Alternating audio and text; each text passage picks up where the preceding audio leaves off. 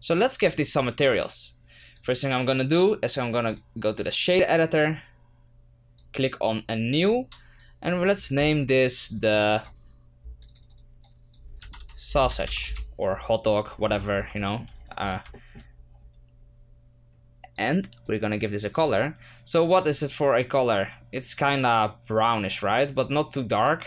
So orange brownish, something like that. And this is called the sausage. Then we have a new one which is called the mustard, which is a little bit brighter and I feel like more yellowish.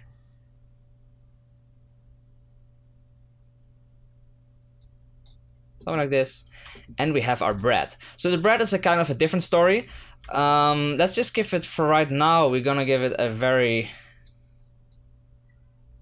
nice color like this. It's just a little bit to the orange and a bit darker. So if we go into our material shader, you can see that we can give these their colors, so their materials. So the sausages get the sausage material here, and our sandwich, this one, which we can call a bread. And then we have our mustard. Cool.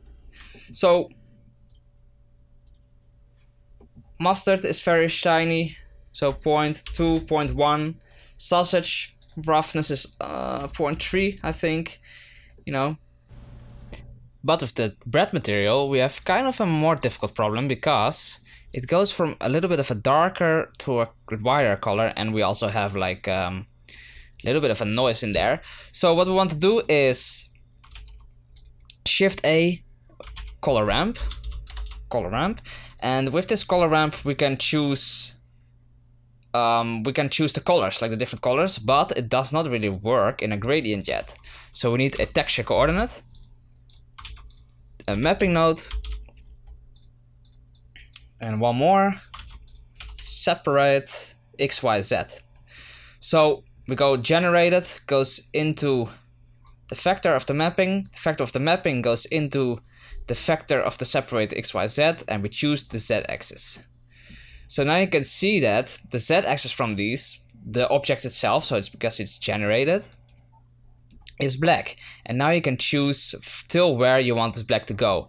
And we of course are not going to use black, but we will use black for our noise texture. So I'm gonna duplicate this color ramp, and we're gonna do exactly the same here. And let's first just give this a nice color. So well, whatever you think your bread should look like. This is gonna be a bit darker, and that's gonna be a little bit brighter, maybe even a bit darker than this, or a bit more brown than this. And then this one will be more towards the yellow, but like nice and bright yellow. So something like this. Cool, right? And you know you can always just change these colors. So we also want a color ramp, or a bump map in here. So let's just do a bump map. And you can see that the bump map, the normal goes into the norm of this, but we don't have a bump yet. So we can do just a noise texture for now. Color into the height. You can also do the vector into height, but they are both black and white, so it doesn't really matter. I don't think it changes anything. No, it doesn't really. So yeah, the strength is a bit too high in my opinion, 0.5, let's try that. And of course the scale, I think, should be something like this. Cool, but we do not really want anything here, right? It's a bit too much. So if we want to change that, we'll get a RGB mix in here. Mix RGB goes in front of the bump, and the color of our color map, which we still have here, which we've duplicated, goes into the vec. So now you can see that it chooses one side, but we do want the other one. So I'm gonna switch it, and we're gonna put this all the way towards the white. You can change your thing to how much you want it, and now you can see that we have a nice bump map on here. Awesome, right? So if you also want a little bit of a bump here, you can just go a little bit more gray. You can see that we have a little bit of a bump. but that's all up to you. So yeah, that's kind of how we made it. So I hope you guys learned a lot from this. Only thing you have to do, yeah, you can kind of hide these off and like create a render. That's it. So, and as last, before we render it, you can see that I made a little bit of a different curve, and that's kind of it. That's the only thing I did. So the last thing is make a little studio. I made the studio, as you can see here. I literally just put a plane in here, scaled up, extrude this part in the back, then select this edge, Ctrl B, just scroll up a little bit so we get a few more of these segments inside here. And now click on smooth, so W, shade smooth, and add a modifier, add some extra subdivisions to it, but you can see that it gets very smooth also in these sides. So if you don't want that, you can create just a few more edge loops to get it a bit more sharp.